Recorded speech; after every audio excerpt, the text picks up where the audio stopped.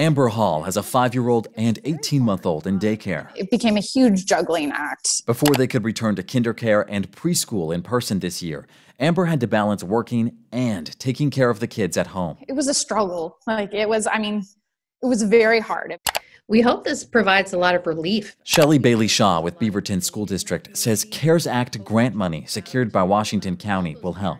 Starting Wednesday, families within the district boundary who are juggling work and childcare can apply. What will this mean for families who have been going through all of this? All families qualify regardless of income, but those who make the least will be eligible for the most. In Beaverton, that means up to $1,415 per month per child for as long as the district's $2.4 million fund lasts. It really is first come, first serve. Parents must be working and have kids enrolled with a licensed child care provider.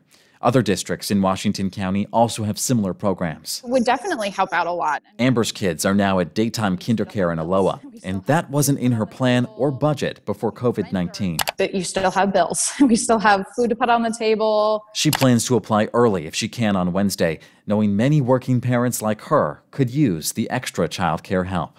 I'm Galen Ettlin for KGW News.